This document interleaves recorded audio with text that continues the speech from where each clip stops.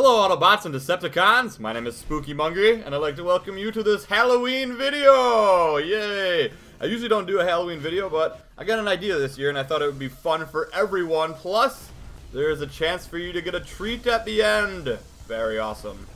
I won't trick you, I promise. You will get a treat at the end. One winner will get a treat at the end. The rest of you guys are gonna get tricked.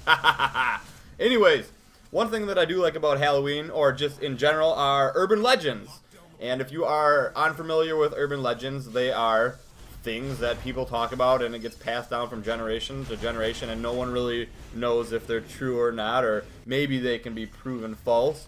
But for example, there's a popular one called like Bloody Mary, which is what I grew up with when I was a young lad. It was said that if you say Bloody Mary 3 times in a mirror, the girl Mary, who I believe was executed for being a witch, or she was claimed to be a witch back in the day, would appear in the mirror like, you know, all bloody, and her name was Mary. So that's one. Another kind of Halloweenish one, but not so much, is like the sewer gators in, I believe, New York City. There's said to be sewer gators down there. There was a movie based off of that as well, but that's an urban legend. And some other Halloween ones are like the babysitter one, where she's calling 911 and then the 911 caller tells her that the call is coming from inside the house. That's one of them. And of course everybody knows the notorious hook on the door handle of the car when you hear the scratching outside from like up top when you're making out with your best honey up on Makeout Peak or wherever that was. And then some other non-Halloween ones could include like Jedi, the religion. People tried to put down Jedi to make the government make Jedi an official religion on the ballot. So it never happened, so I don't know if that's considered an urban legend anymore. Another one would be the poisonous daddy long legs. I think it's not poisonous. I don't know if it was ever proven so. Actually, let me look it up. Yeah, it is proven that it is not the most poisonous spider in the world. It is said that their teeth are too small to bite humans, though, and they're the most poisonous, but that is false. That is an urban legend as well. Anyways, let me get on to the competition.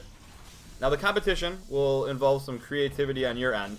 Now, it is involving Transformers Universe, and some of you guys might remember this happening, and some of you guys might not. But during the beta, there was a bug in the game that replaced everyone's friends list name with Captain Bird. Now, in the spirit of Halloween, I'd like to see what spooky urban legends you Transformers fans can make of that bug. So in the comments below, create a backstory as to why that name may have suddenly appeared and what terrible things it may bring to those who see the bird. Yes. And here's the best part. Trick or treat. Smell my feet. Give me something good to eat. No. I will pick my favorite urban legend and they will win a Gold Founders pack. I will also add on to the legend myself during a Soundwave Sunday video or just a regular video in general. But the treat is very, very good, as you can see. And who doesn't love a good treat around this time? So, simple enough. All you have to do is type in the comments below your urban legend on Captain Bird. Good luck to everyone. And I cannot wait to read all your comments. Spooky Mungry out! Thanks for watching. If you enjoyed the video, don't forget to thumbs up and subscribe for more. Also, click the screen for more awesome videos over at Bro Bras. Have a great day.